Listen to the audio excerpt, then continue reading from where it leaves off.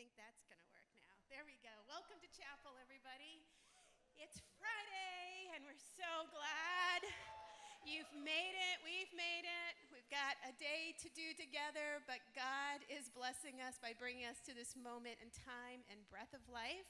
We do want to give a shout out to our basketball team's last home game tomorrow night, 5:30. Men's game after that. Really encourage you to come out and cheer them on. We give thanks to God for all the good blessings of gathering, of seeing neighbor, and having opportunities to love one another. Why don't we take a moment of quiet, and then Katie's going to lead us in a prayer.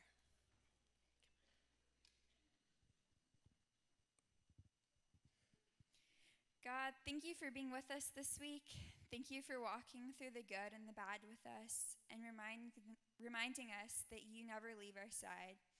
Help us to learn to fully embrace you and worship you with our hearts and our souls today and in the days to come as we worship you. Amen. Today's scripture reading comes from Mark 6:45 through 51. Immediately he made his disciples get into the boat and go on ahead to the other side, to Bethsaida, while he dismissed the crowd. After saying farewell to them, he went up on the mountain to pray. When the evening came, the boat was out on the sea, and he was alone on the land. When he saw that they were straining at the oars against an adverse wind, he came towards them early in the morning, walking on the sea. He intended to pass them by, but when they saw him walking on the sea, they thought it was a ghost and cried out, for they all saw him and were terrified. But immediately they spoke to them and said, "Take heart, it is I, do not be afraid." Then he got into the boat with them and the wind ceased, and they were utterly astounded. The word of the Lord. Please be seated.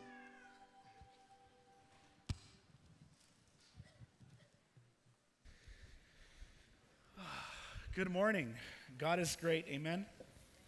God is great. Amen. Amen. Amen. It is so good to see you all today. Happy Friday.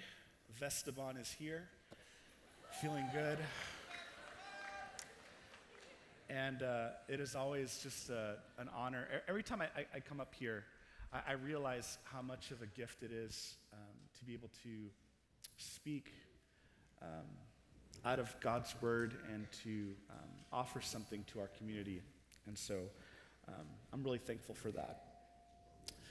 A couple weeks ago, I spoke a very short sermon during our communion service, but we talked about a really similar passage in Mark chapter 4, where Jesus is again teaching on the edge of the shore to a large crowd. They get into a boat, and they're commanded to go to the other side. And there's a great storm, and everyone panics, and Jesus is asleep. And when they wake up Jesus, they ask him if he even cares if they drown. And so Jesus gets up, and he tells the storm to be quiet, to be still, and the wind's calm. It ends with them being terrified and asking this question: who is this guy? Who is Jesus? You know, actually, in the book of Mark, this is actually the question which Mark is trying to tackle, the question which he is asking and also asking his readers to ponder about. The major question is, who is Jesus? And actually, Mark actually makes it very clear from the very beginning. Verse 1, he actually answers this question and then continues to prove his point. And he says this: the beginning of the good news of Jesus Christ, Son of God. He begins by saying that this gospel, this good news that is to be proclaimed to us, is that Jesus is the Son of God. And Mark tells his readers that Jesus is the Son of God, that Jesus is the Messiah, the one that we have been waiting for, the promised one. This is Jesus.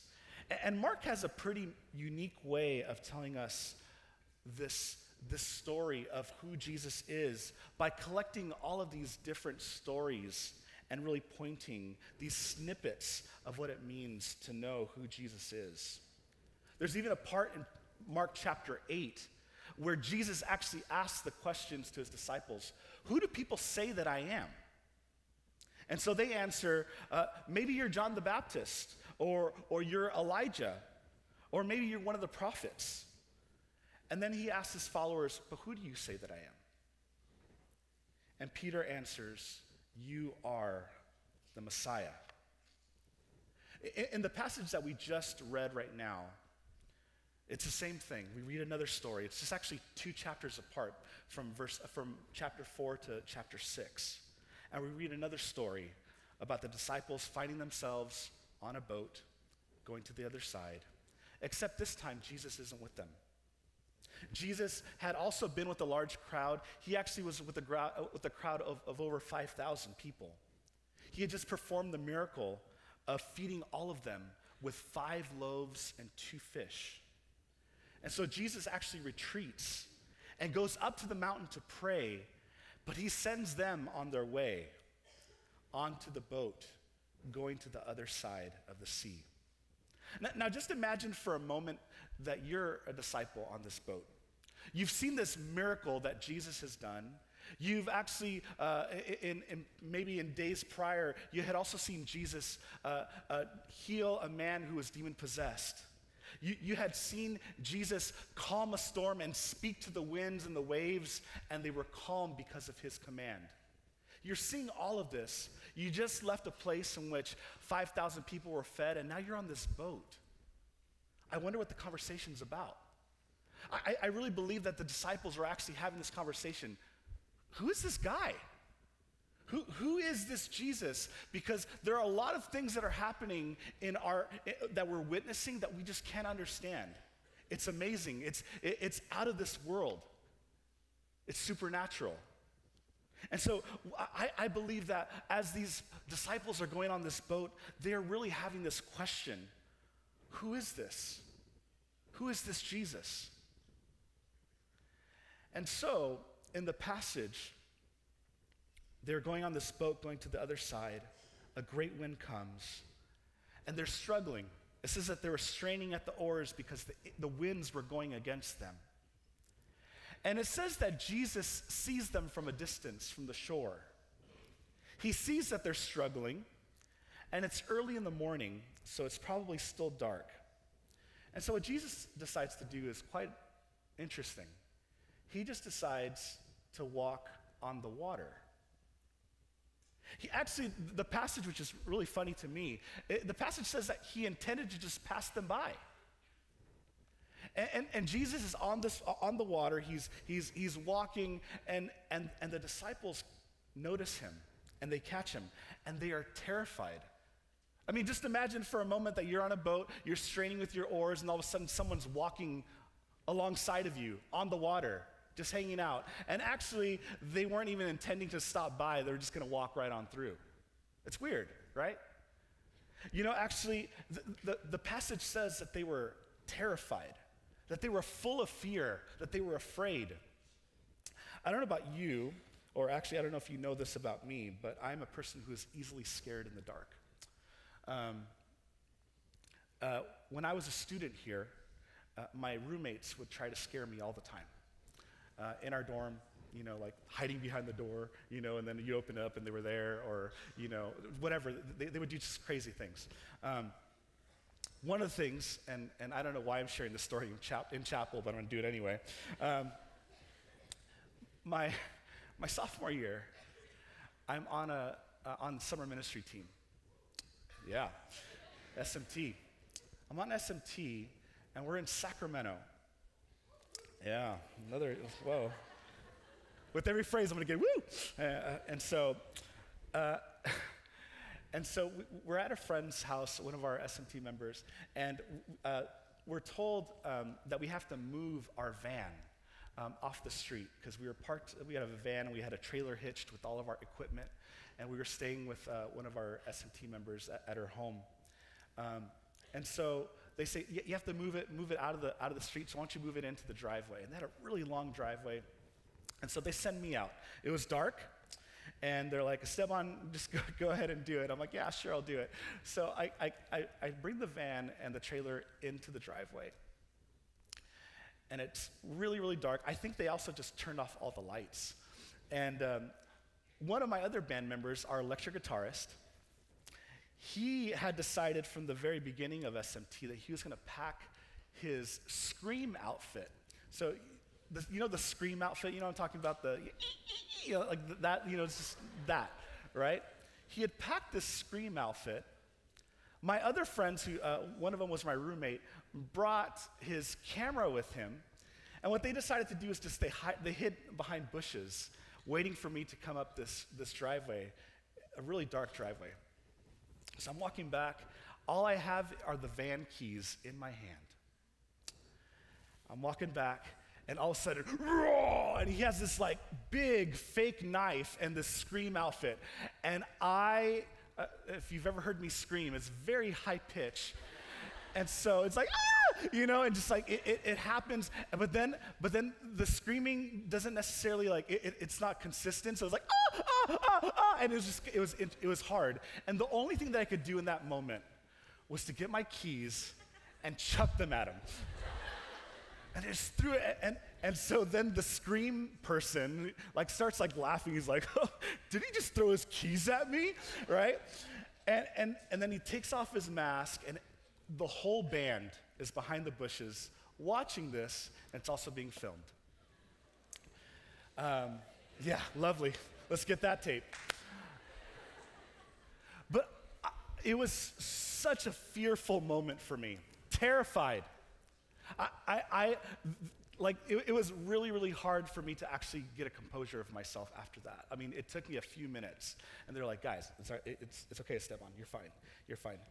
But this is the level of fear that I'm trying to imagine these disciples going through. They think they're seeing a ghost.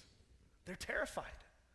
They have no idea why there's a person walking on the water. And yet in this frightening moment, there's a voice. And they recognize that it is Jesus that says this: take courage, it is I.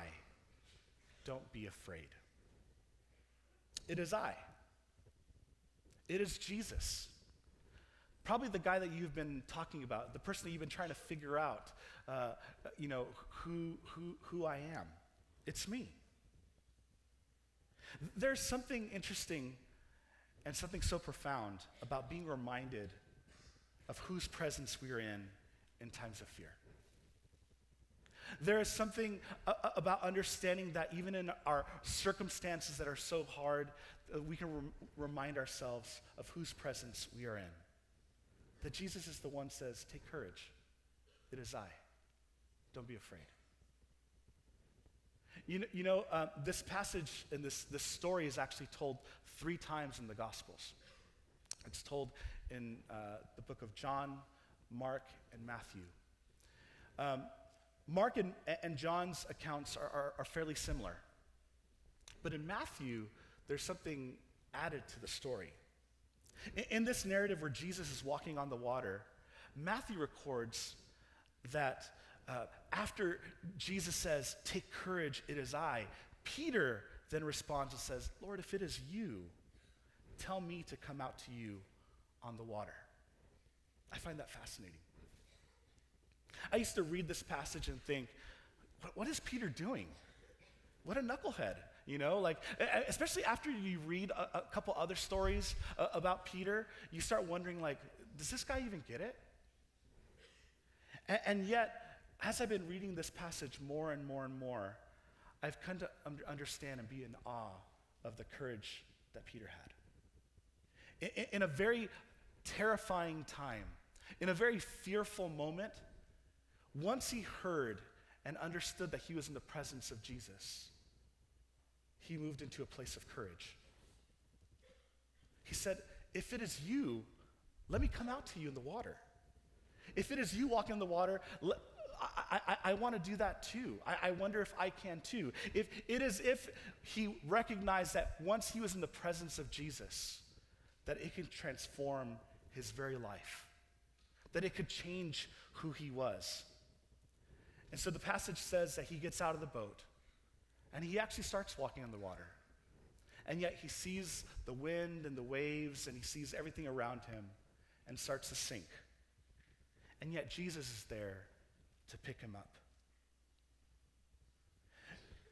The question of who we believe Jesus to be should inform all that we do. It should not only inform us, but it should transform us. It should give us the courage to step out towards Jesus, to live in the way of Jesus, to step out and walk towards Jesus, because courage is about following the Jesus way and following it even in the moments that are difficult, even in the moments that are challenging, because we believe that Jesus is the one who helps us to live in his way, even when it's hard. You know, courage isn't the lack of fear, but it's moving forward in despite of it. It takes courage to show love when it's hard to love. It takes courage to show grace to those who we feel don't deserve it. It takes courage to live in unity when it's easier to be divided. It takes courage for us to return kindness to those who are unkind to us. It takes courage for us to show mercy even when we feel it's unfair. And the thing is that we fail at this constantly.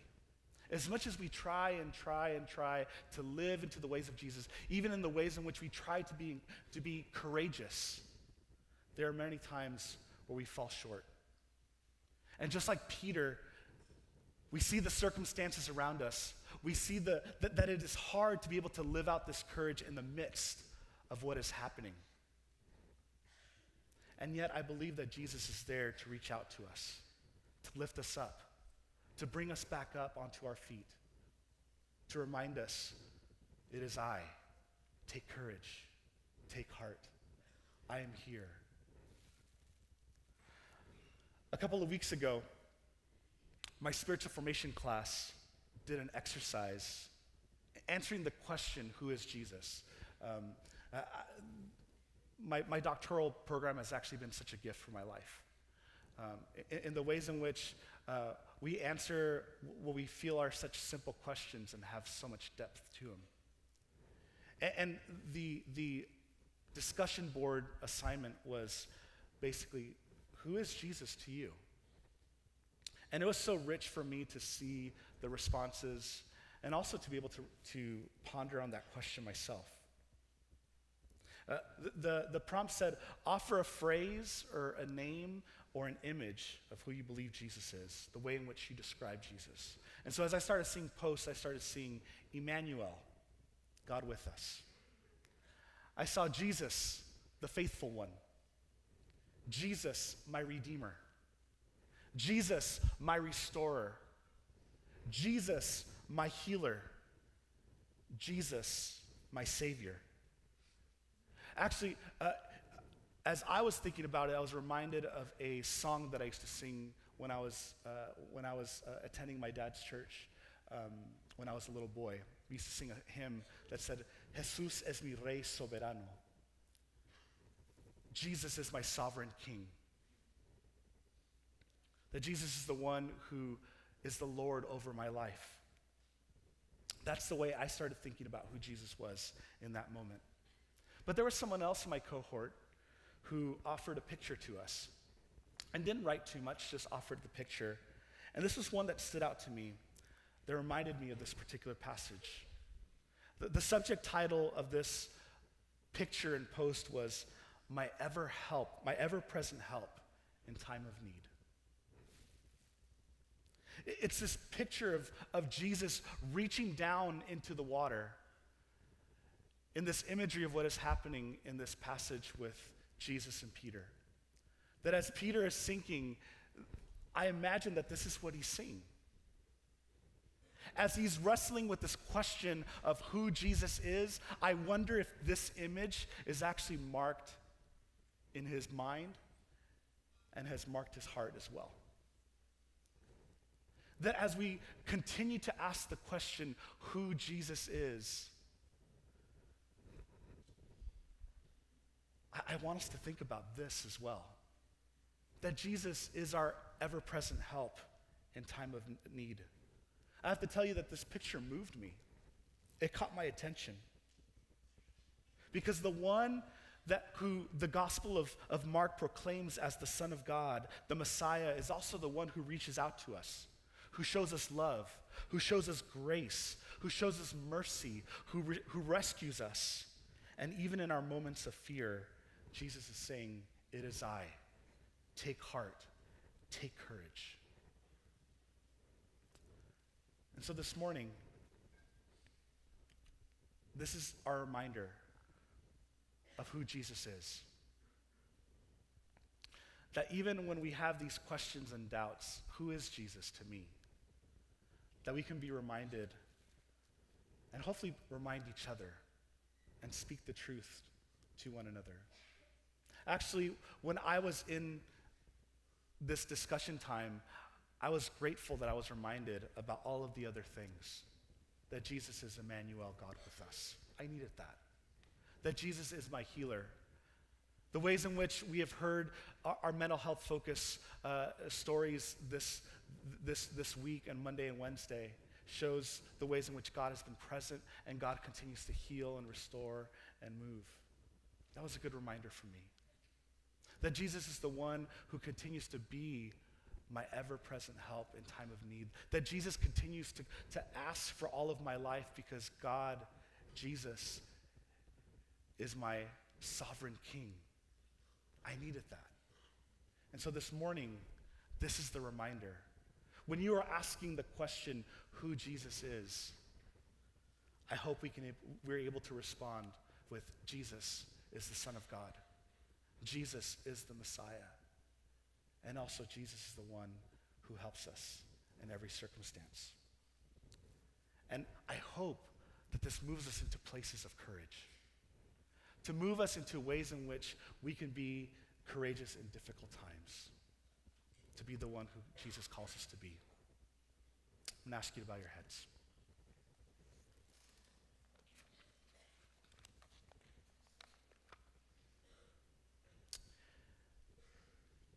In this moment, I just want you to reflect on that question. Who is Jesus? Take time to answer that question. Take time to see the ways in which Jesus has worked in your life throughout this week, throughout this semester, throughout this year. Think about the ways in which Jesus has been present. Particularly in the moments where you didn't feel Jesus, even in those moments. And yet you could look back and say, yes, Jesus was there saying, it is I. Take heart, take courage. Oh God, we thank you for who you are. We're thankful, Lord, for your presence. We're thankful, Lord, that you are the one who continues to be with us, to move us into places of courage, to move us into places in which we can offer what we can't humanly offer. And so I pray, Lord, that you be with us. Help us to move by your Spirit, to be empowered by your Spirit, to be the people that you call us to be. Help us to understand and recognize the ways in which you are at work in our lives, that you are the Jesus who has his hand reached out and is there for us. And so we pray, Lord, that as we go into this weekend, that we could be reminded of who you are and be thankful. In the name of Jesus we pray. Amen. Have a great weekend. Go in peace.